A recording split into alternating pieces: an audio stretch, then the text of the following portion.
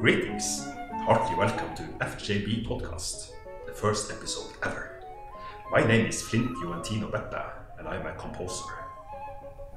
In this podcast, I wish to share with you some stories about how music came to life and continues to arise in my head.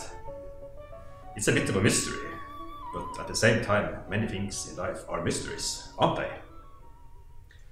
In this first episode, I wish to take you back to the year 1993, to September 1993, and to a loss. Not to the loss of a human being, but to the loss of a dog. Lady Bessie and I were very closely connected. Every time we met, we had something very special to share, and when she died, a lot of people became very, very sad, me included.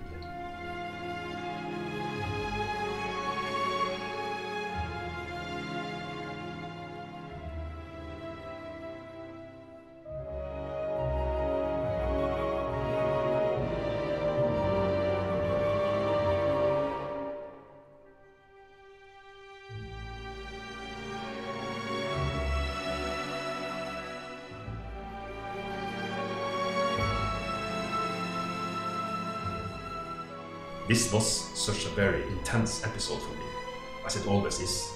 Music fills me from top to bottom, and suddenly I'm pregnant with music.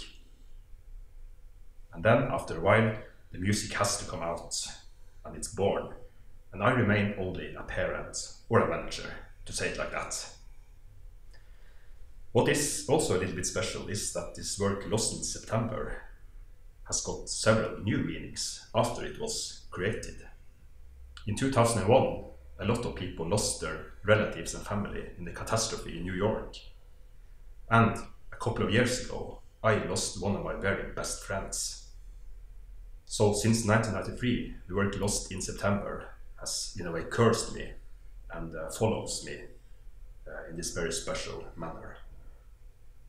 Anyway, I'm very happy that this work now is available for everyone.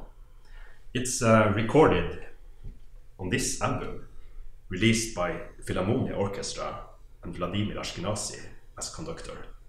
It's track number 4, and this is the double LP version of this album.